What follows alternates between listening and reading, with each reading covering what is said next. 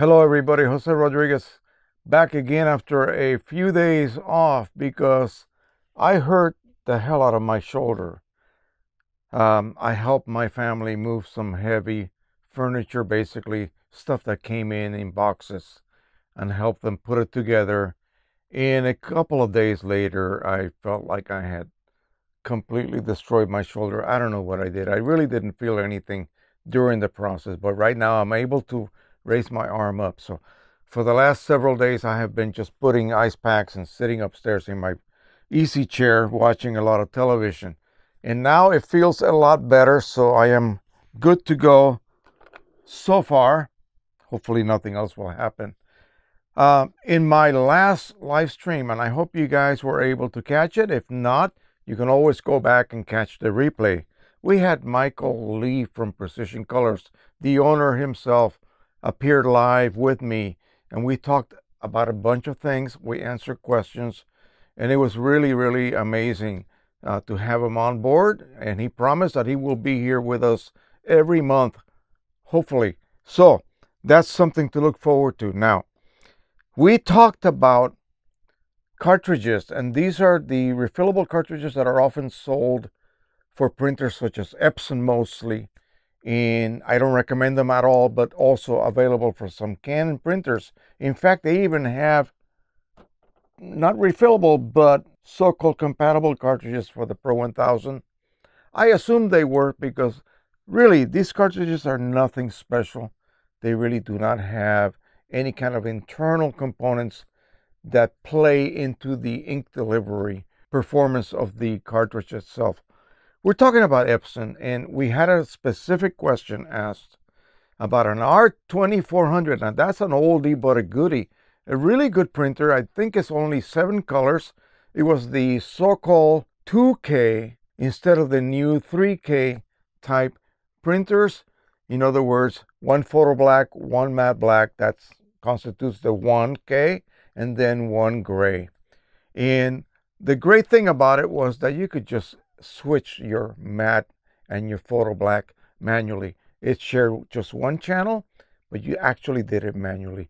Yes, it used up a little bit of ink in the process, but anyway, regardless, this person was having a lot of leaking problems.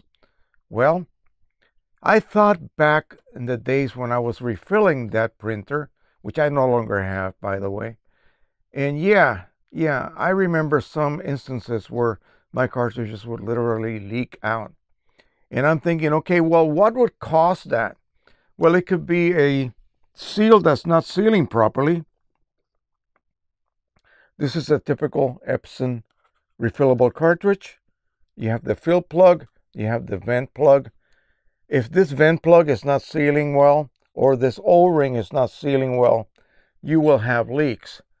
But upon further conversation with Precision Colors owner Mike Lee, he did state that, yeah, he has seen that before, and it's usually due to some very loose manufacturing practices in that part of the world that provides us with all of these cartridges.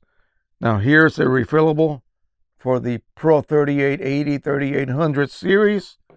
They look identical to the ones for the P800, by the way, being sold in other countries because that's the only folks that can actually utilize those cartridges. Yeah, they sell them here as well, but you can only get one use out of them, by the way. R3000, which is exactly the same as the P600. The only difference would be the chip. And again, our cartridge for the R2000 here. All very similar cartridges.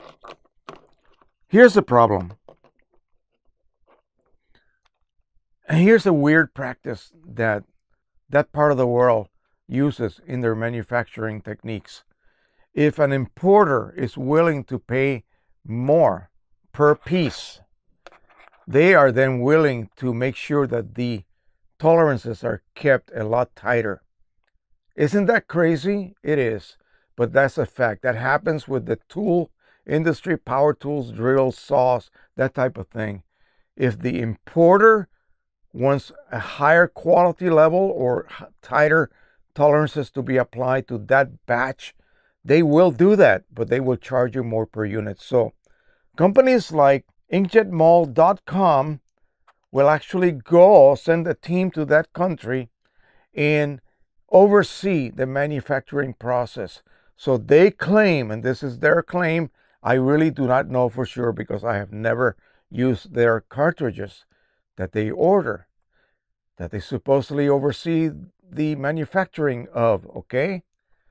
I have never used them. So they claim that they are much better quality than what you would buy from eBay. Now keep in mind that there's not that many factories that make these cartridges. This P600 or R3000 body is pretty much identical regardless who sells it, unless that particular importer wants to spend the money and time to send a team over to China and then oversee the manufacturing of these cartridges. So you're going to get a lot of inaccuracies as far as the fit, as far as the internal operations of these cartridges. So let me tell you a little bit something about real EPSON cartridges. I hope you can see this clearly. I don't know if you can see a semicircular indentation on this side of the cartridge. Not this side, but this side.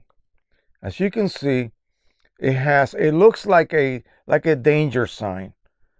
It has 4 quadrants. That is a special diaphragm that I think, I'm not sure, maintains a certain internal pressure as ink is being drawn out.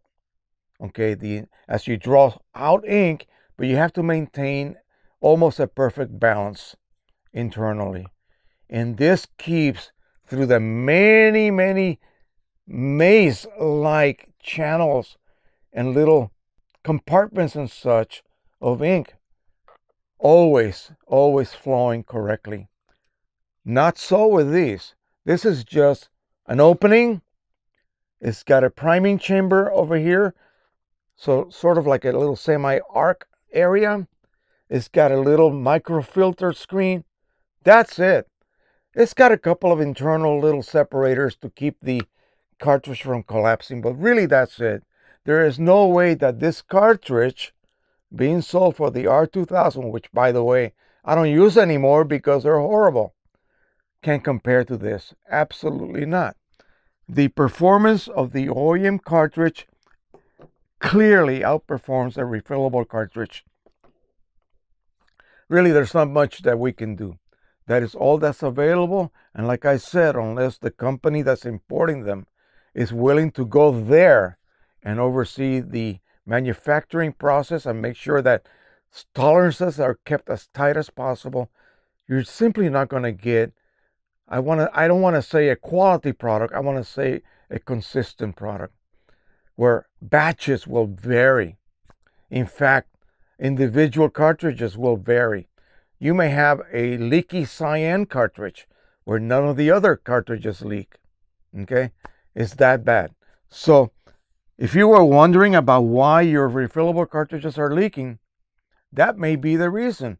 And really, there's not much you can do other than buy OEM. Yeah, sorry, that's the only almost 100% way you're going to get near perfect performance from your cartridges. And even those really are not absolutely perfect. There will always be a few that will not perform correctly.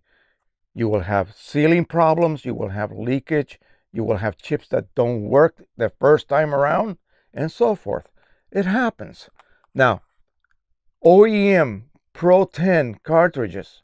These cartridges are built with an internal ink bag that is actually maintained at the correct pressure, positive pressure, by an internal diaphragm spring. Very intricate, okay? Don't look at this like it's just a piece of plastic. It isn't. It has been really well designed. And the R&D has to have been incredible, okay?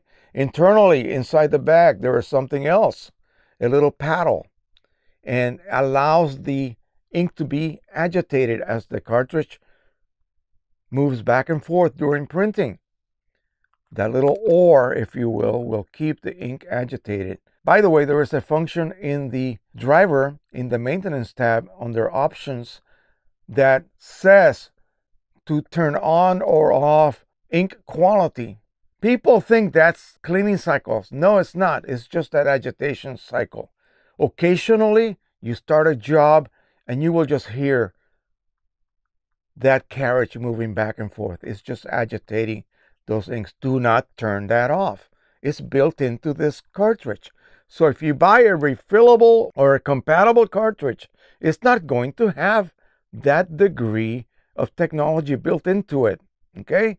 It's not. It may not even have a bag. Okay? That's horrible. Okay? Absolutely. Refill your original cartridges. Do not ever buy compatible or some kind of refillable cartridges. They might even make a sponge cartridge for the Pro 10, and you know that's not going to work whatsoever. Now, OEM for the Pro 100, again, there is a lot of technology built into this cartridge. People are very sarcastic when they complain about ink cost, and they complain about what they have to pay. You're paying for technology. There is a dual density sponge here. There's a serpentine vent that is designed specifically to allow the proper airflow and maintain equalization of this chamber and this chamber. Okay, as far as the hydraulics that need to be maintained as you use up your ink. At the bottom, there is an entrance. It also has an optical prism that can detect when this chamber here is empty. All right, none of that is available in your refillable crappy or compatible crappy cartridges you buy on eBay. Do not get those. Use your own original ones. If you're afraid to process your own, modify your own, buy a set of already modified ones. I have a link on my descriptions. I get nothing for that. I just give a little publicity to the person who is providing these for you. You will not have a single problem. Don't resort to refillable cartridges. With EPSONs, I'm sorry, that is your only option. Okay, your only option. They do not make these cartridges so that you can refill them. If that was the case, we would have found out a method long ago. Okay? And so unfortunately, that's not available for us to be able to use. That's why we love our CANON printers so much, because they have not decided to lock us out of modifying our own original cartridges, which are the best engineering possible, as opposed to having to use the equivalent, which, yeah, is convenient. You can refill those refillable cartridges, but they cannot contain all of the engineering marvels that are inside those cartridges. They are patented. They cannot duplicate them by law. So you're not going to get the same performance out of a refillable or a compatible CANON cartridge. Okay, you're just not going to. So don't put your printer at risk by going the cheap way and buying any of those products. Really, take my word for that. Okay. All right, I think that's it. Oh, by the way, do you see these two boxes right here? If you go back, I have a special playlist for action cameras where I've been testing all of these different cameras, and right now I'm photographing myself with an AEES71T. The T stands for touchscreen camera. It's a 4K down to 720p. I'm using 1080 60 frames per second right now on me, and as you can see, it is totally adequate. I have taken this out on jaunts outside and it records beautifully. Well, I have one here that I only paid like $35 for, a complete kit. Turns out it is not as great as I thought it would be, and some of the reviews that I saw really were very misleading. So I'm trying an Acaso V50 4K 30 frames per second. This has 4K 30 frames per second, but I think it's faked. This has 4K only 15 frames per second. So it would be good for like here, but not for action. You would get a lot of jitter. So I'm going to be testing these in the near future, and I will then be releasing videos on that on those two products right there. All right. Thank you so much. I hope you enjoyed this video. I'm glad that I'm back. I'm feeling a lot better. I'm going to go ahead and edit this and pop it up today so that you guys can enjoy it. And then tomorrow, Saturday, I will be releasing another drone video that I just recently shot that I think you guys will enjoy a lot. Thank you so much. Don't forget to subscribe, share, and like. And don't forget, this weekend, as always, our live stream, I think it's just going to be me at this point.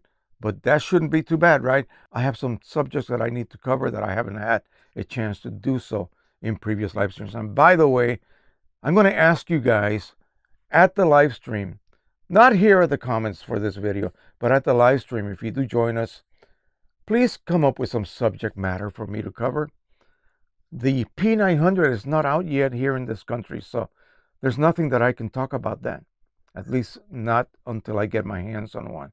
So again, make sure that you come up with some subjects, some ideas that you would like me to attempt to create a video on and try to cover, answer, whatever, any of those issues, questions you may have. All right, that's enough. Thanks so much. And until the next time, happy printing, everybody. Bye-bye.